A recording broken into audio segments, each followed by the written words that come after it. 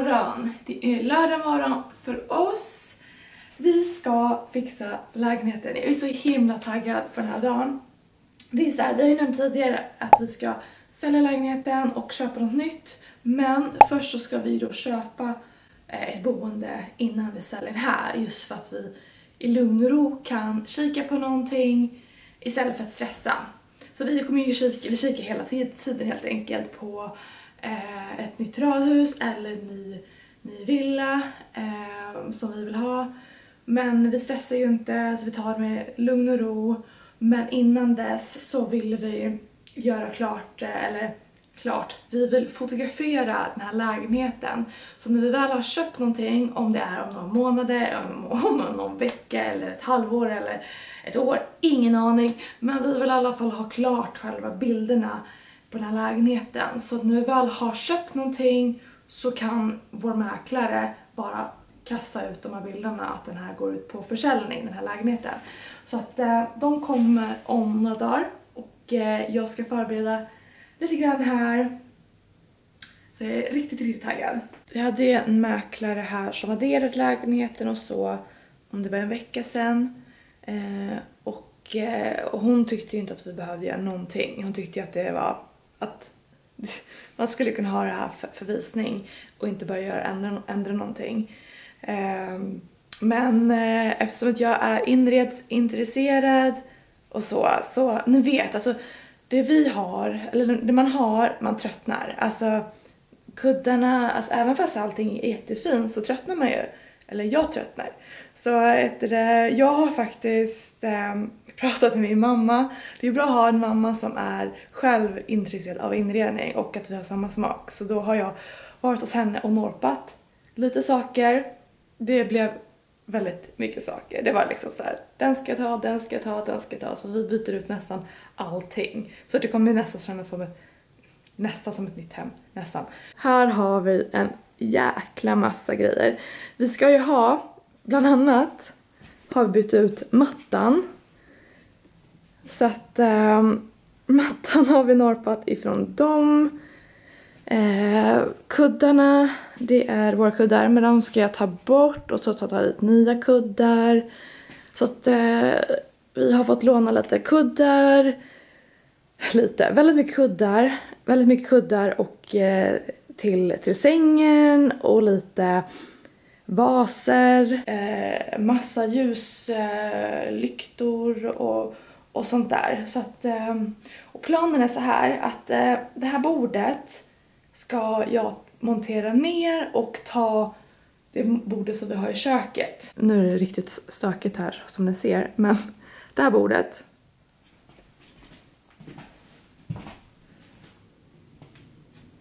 det ska bort. Och sen ska det här köksbordet in dit. Och varför vi gör så, det är för att på bilder då kommer det se mycket större ut. Och sen när det är visning här, när det väl är visning så kommer det också kännas mer luftigt. Man vill att det ska kännas luftigt på bilder och även på en visning. Även fast det får plats ett väldigt stort bord här i hemmet så vill man att det ska se luftigt och större ut. Så att jag ska faktiskt montera ner bordet, eller båda borden, och ändra om lite. Sen så ska vi bland annat ta bort personliga tavlor. Bland annat det där. Man ska inte ha någonting personligt, alltså som så här bröllopsbilder eller sånt, bara för det ska ju kännas, när man går på visning så ska de ska inte få någon uppfattning om vem som bor här eller så. De ska ju känna som att de kan skapa någonting själv här istället för att få en uppfattning av andra. Så att jag ska ta bort tavlor, byta lite posters för att få ett annat intryck helt enkelt. Sen var jag även på Ikea igår och köpte lite nya handdukar. Bara svarta, eller inte svarta, de är mörkblåa. Som jag ska ha i badrummet. Eftersom att vi har ett ljusbadrum så tänker jag att det kan bli lite snyggare med lite mörka detaljer och så. Så lite nya handdukar. Jag monterade även bort lampan. Vi hade en lampa i köket. Den där är nere i källaren, för nu ska jag sätta upp spottar. Eftersom att jag ska byta ta bort bordet så blir det bättre att det inte är någon stor lampa där. Men här, vi ska ha sammetskuddar. Mörka. Eftersom att vi har väldigt ljust hem så känner jag att vi ska dra in lite mörka detaljer så att det blir lite kontraster. Så att mörkgrå sammetskudde och massor med kuddar och en vit sammetskudde, en liten utstickare.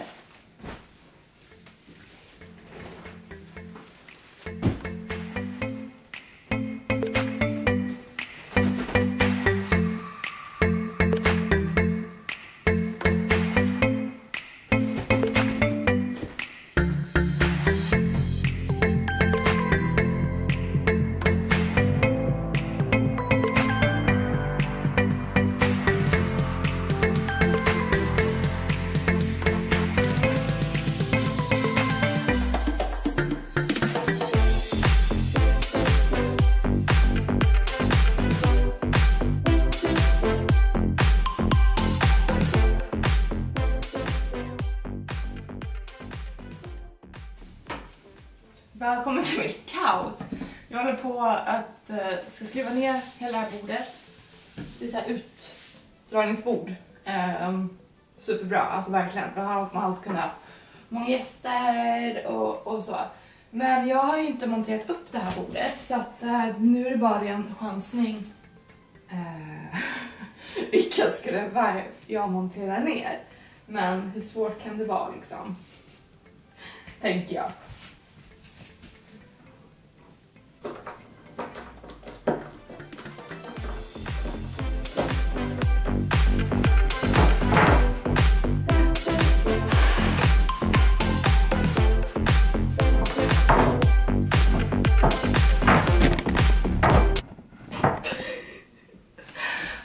Jag vet inte vad jag sa det. Robert är och gymmar.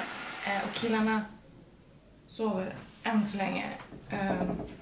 Hoppas de sover lite till. För att nu är det kaos här bakom. De kommer ju leva loppan. De kommer bli superlyckliga och tro att det här är allting för deras skull. Att de ska ha det roligt. Och det är inte just nu om man säger så. Nu hör jag killarna. Det är inte bra. För att det är kaos här. Det är plankor på väggar. Jag vet inte vad. Det är redan dödsfällan för dem. Så de får inte komma hit. De får pyssla i sängen ett litet tag till. Men tänk om det är någon av er som vill köpa den här lägenheten. Jag kan säga så här. Den här lägenheten är inte någon skilsmässolägenhet. Den här lägenheten är verkligen make some love. Twin love. Så att vem vet, kanske vill ha tvillingar, kanske någonting som osar tvillingar i den här lägenheten. Who knows? Nej, men jag håller faktiskt på att snart klar. Det är jättevarmt. Jag sitter här med en stor tröja så att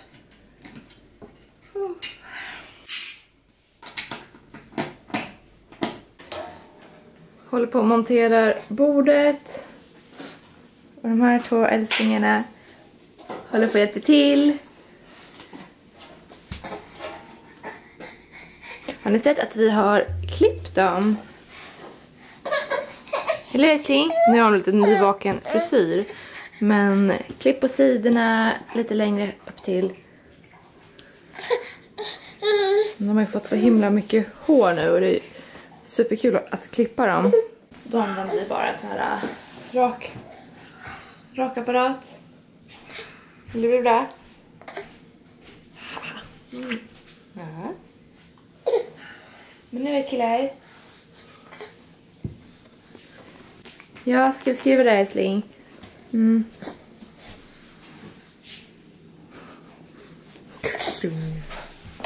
Ja, vi får ta pappa nu. Ja. Här i har vi jättemycket roligt. Det kommer en kille bakom.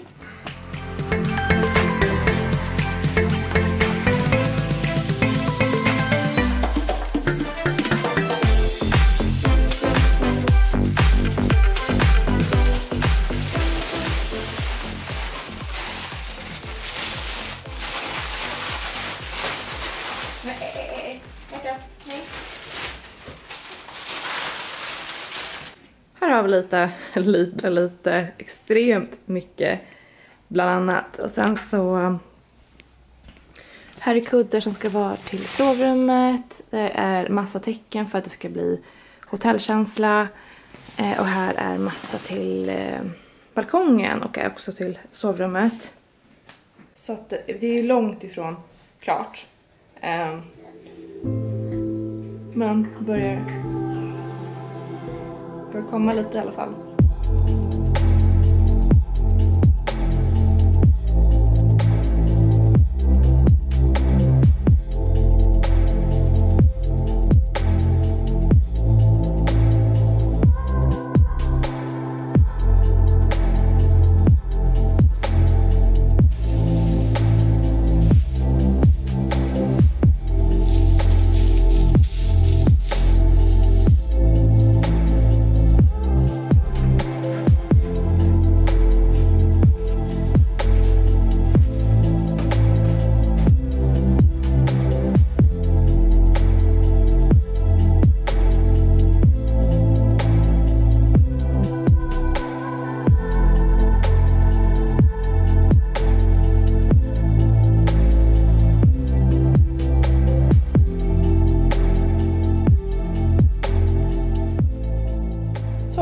Nu är jag inte klar, men klar för dagen. Visningen. Vi ska fotografera om några dagar, så det hinner jag även att göra resten och så. Och så måste jag även placera ut killarnas lekpöl här och så vidare. Men det jag hann i alla fall, det är det här. Så att nytt bord, väldigt litet. Men det blev väldigt bra. Så det blev ju som jag hade tänkt mig, att det ska kännas större.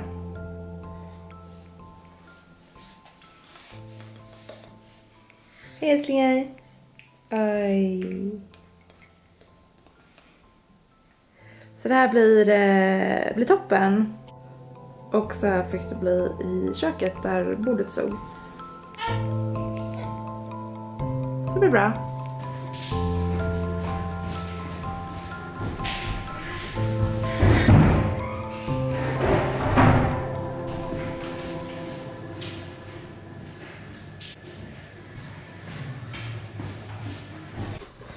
Så, jag har varit nere i källaren med lite saker som bord och så. Men jag är ju inte klar på långa vägar. Och nu har jag hållit på hela dagen. Eftersom att jag skulle åka gymma och sådana där saker egentligen. Men den här dagen var ju till för att pyssla. Och jag har ju kvar liksom resten av köket, Roberts kontor, toalett, sovrum och massvis. Men jag tänkte så här att jag ska göra en house tour. För att det är kul för vår egen skull också sen när vi väl flyttar. Och sen är det även kul för er vad vi har gjort och så. För vi har rivit lite sådana grejer. Och jag tänker att vi kan göra en sån och bara liksom köra igenom i hela huset vad vi har gjort. Och kanske lägga in lite bilder på hur lägenheten såg ut när jag köpte den. Det tror jag kan bli, det blir kul. Nu ska jag åka iväg och köpa lite hamburgerbröd. För vi ska göra högrevshamburgare, supergott. Och så ska vi köpa lite gott och så. Så att det ska jag göra nu. Klockan är 5. Så att det är på tiden att äta.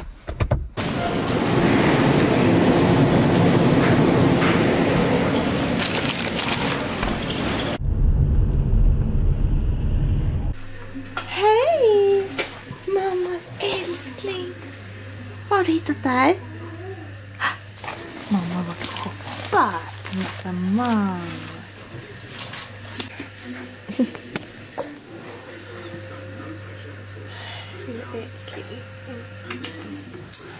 Kommit hem. Kan du göra hamburgare sen älskling? Då går jag vila en liten stund då.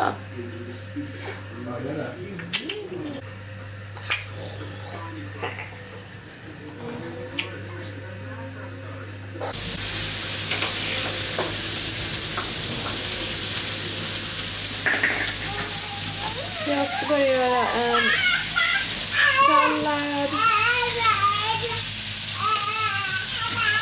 Robert gör högrevsburgare. Vad säger du, Lia? Oj, vad man kan prata. Är det kul?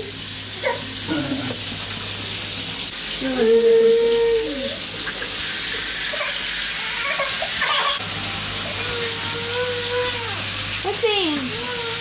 Ja! Hej!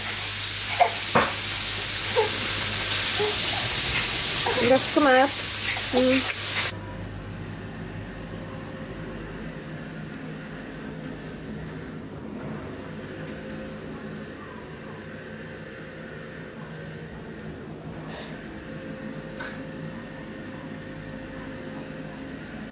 Det där tog någon sekund bara. De var här livliga. Visst var de trötta, men det där tog bara några sekunder. Älskling.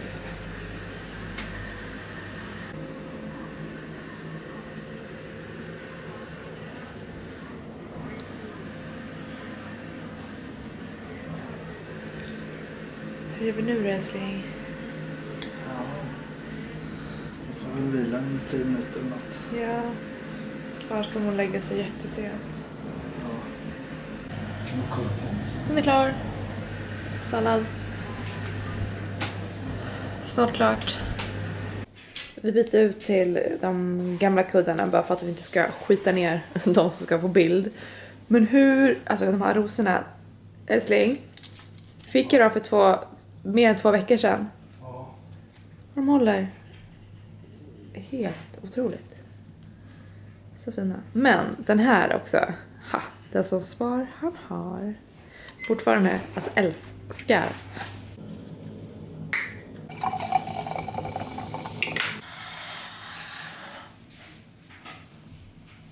Nyvakna killar. Ja.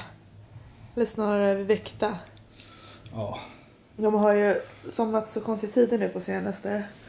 Och lagt sig väldigt sent. Envisa är de. Totalt envisa. Oavsett hur trötta de är så är de envisa. Så att vi måste väcka dem. Annars blir det konstigt. Ja, nu fick de en liten power nap på 25 minuter någonting. Ja. Så att de orkar med att vakna ett par timmar till. Ja, för annars kommer de ju vara uppe till 12:30 eller något. Om de skulle sova nu. Om de skulle sova en timme eller något. Ja, precis. Ni är väldigt pigga killar. Det ser data.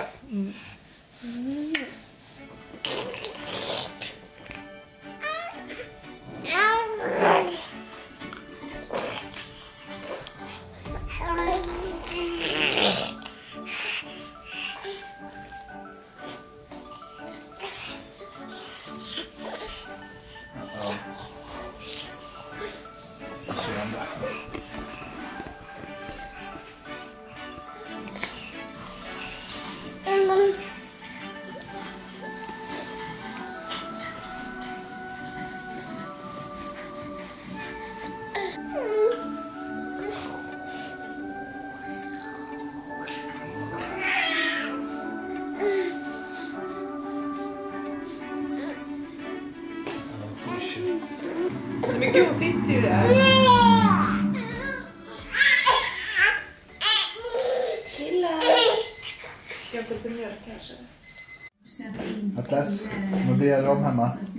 Från mamma? Jag ska här borta, mamma. Jag fixar det, det är lugnt.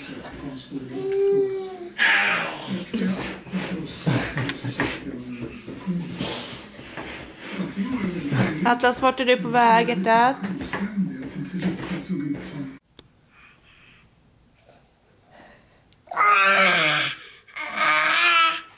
Andra hållet, hjärtat. Där.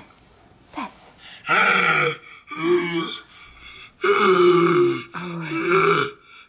Aj. Cool kille.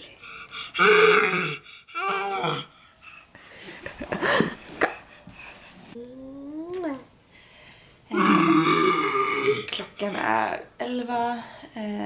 De har ju somnat väldigt sent på senaste dagarna. Det tändes och spökar och så att det mycket sånt. Sen är väldigt, väldigt pigga barn. och jag visar. Men jag tänker faktiskt avsluta vloggen nu.